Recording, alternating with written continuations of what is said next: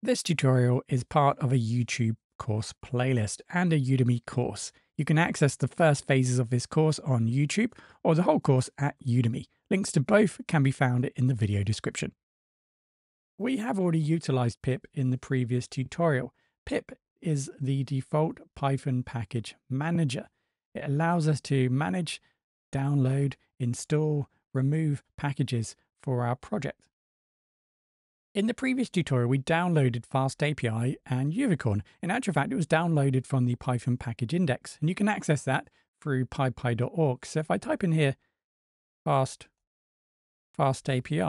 that would take you to a nice list here. In actual fact, the top one is FastAPI. That's what we installed. And from there, you can go ahead and look at the documentation and other information. I explained the purpose and role of the virtual environment in the setup guides at the start of this course. Here we're working within a virtual environment, so we're setting up the environment for our application. So in order for our application to work, we are going to need to install FastAPI. We've done that. And we are also going to need some sort of server. So we installed Unicorn. Now, throughout this project, we will need to install other packages.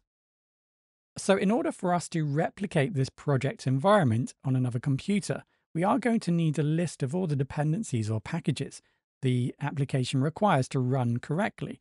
So we can utilize pip to do that. So pip freeze, and then we can ask it then to add a list of all the dependencies that have been installed into this file. So we can now see a list of everything that's been installed when we installed Unicorn and FastAPI. And you may be wondering, what are all these other dependencies? So the thing is here that these apps that we've installed, or these packages that we've installed, or libraries that we've installed, they also have dependencies.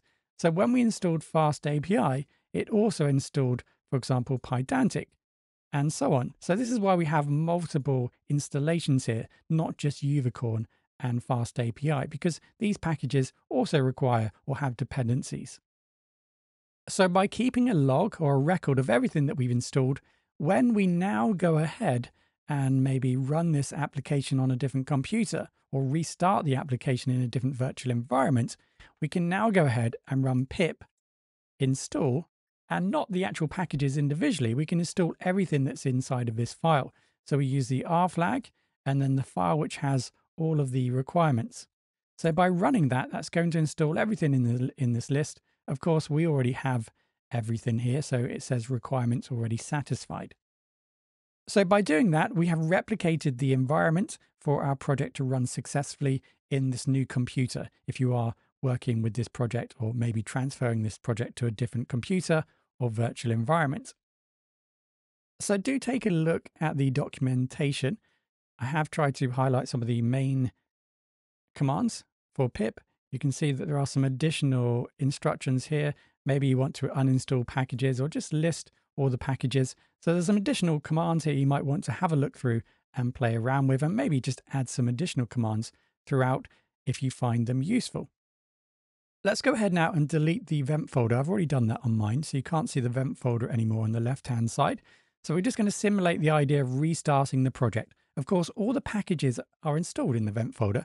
So what we've done now, of course, is we've removed that and no packages are available. So if we try and actually run, for example, our server, it can't do that because it can't find FastAPI because that's not currently installed. So let's go ahead and go through the process once again of creating the new virtual environment. Whether you're on Windows or Mac, it's going to be slightly different. So here, Python 3, mflag, venv. Okay, so that recreates the vent folder. It does say here that I'm in the vent folder. It's just not refreshed from the previous initialization of venv. That's not a problem. So source, and then let's go for venv, bin, activate. And then you can see it does say now I'm in the virtual environment. If I just close that and restart, it will refresh. Now I've just had the one venv to indicate I'm in the virtual environment.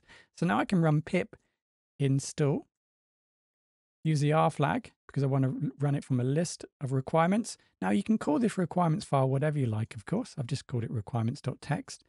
And that then should go ahead and install everything inside the requirements text file. And now I can just go ahead and start the server again, and everything is back to where we started from.